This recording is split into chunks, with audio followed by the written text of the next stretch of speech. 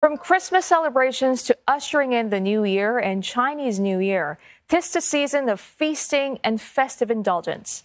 But as bellies filled up, so did landfill sites. Statistics show a disproportionate amount of food waste is generated over holiday periods. In the UK, household food waste typically rises 30% during the Christmas season. In Australia, 40% of food bought for the festive season ends up getting thrown away as more people eat out. But it's not just during the holidays. 1/3 of all food produced each year doesn't get consumed, according to the UN's World Food Program. That's $1 trillion worth of perfectly edible food ending up in the trash. But here in Asia, Singapore generated 665,000 tons of food waste in 2020. That's the weight of about 46,000 double-decker buses. As wasted food rots in landfills, it releases greenhouse gases that damage our environment. Now, putting this into perspective, if food waste were a country, it would be the third largest polluter after China and the U.S. Yet only 11 of the 192 national climate plans in the Paris Climate Agreement tackle this issue. So why so much food being wasted? Experts say in developing countries, that's often due to a lack of infrastructure and knowledge about food storage, combined with unfavorable weather.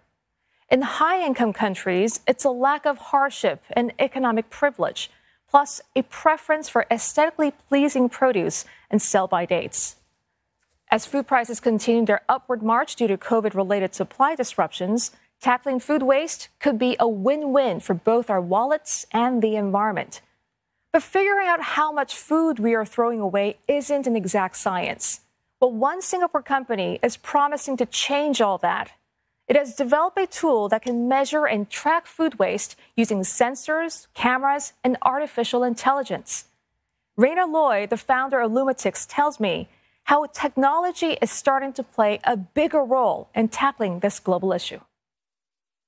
So in my opinion, food waste is one of the world's most overlooked and pressing environmental problem.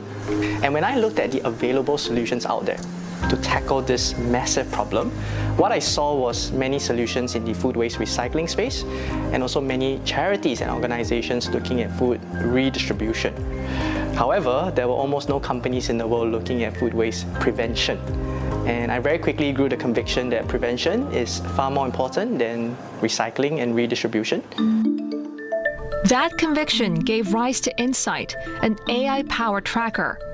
It aims to help restaurants and commercial kitchens monitor how much avoidable waste they're generating. The first thing you'll notice about this device is that it fits perfectly with a standard size 120-litre bin. And this is a common bin that's used in almost all commercial kitchens today. It's easy to use our device, right? It's a simple one-step process, and they will simply just toss the food waste in onto this platform right here.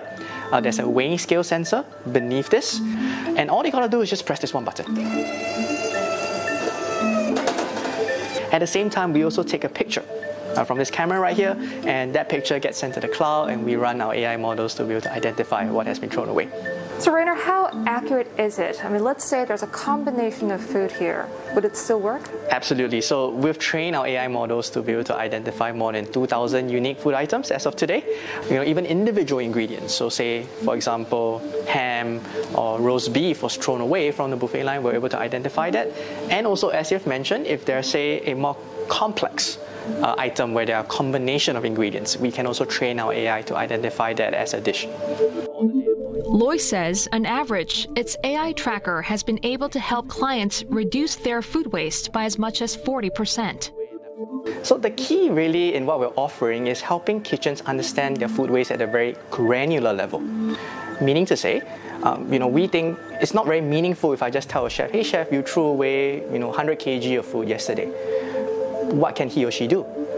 Whereas, when the information is granular, if we're able to tell the chef, hey chef, of the 100 kg, say for example 10 kg of that was raw chicken that was just thrown away. Now with that level of granularity, then the information becomes what we call meaningful and actionable. Sky Restaurant in Singapore began trials with the Insight Tracker in 2019. The director of culinary operations says the smart tool has not only helped cut wastage, but is also good for the bottom line. After the first sort of 2 weeks, 3 weeks of getting the data, we realized that actually some of the products we were wasting much more than we had initially thought.